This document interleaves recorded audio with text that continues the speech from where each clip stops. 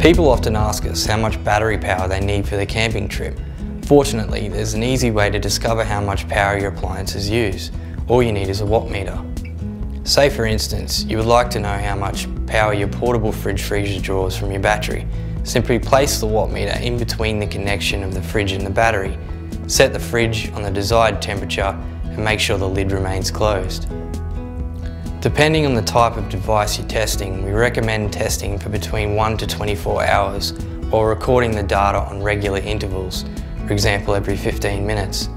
Recording the data will show you a clear picture of how the battery voltage changed, if there was any large startup draw you see, as well as the amp hours used. Once you've finished testing, you'll be able to clearly see how many amp hours your appliance draws from the battery. That's the capacity you will need to run your device.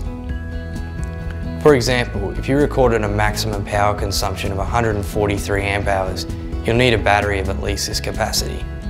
If you want to run multiple appliances from your battery, simply check their power consumption and add them together to reach a total of amp hours. It's important to note that the more you drain your deep cycle battery each time before charging it, the shorter its life will be.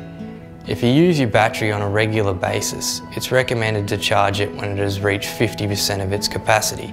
However, if you only use your battery once or twice a year for short caravanning trips, it's alright to drain it to a lower level, such as 20% of its capacity. If you have any questions or need some assistance, feel free to give us a call and talk to one of our experts.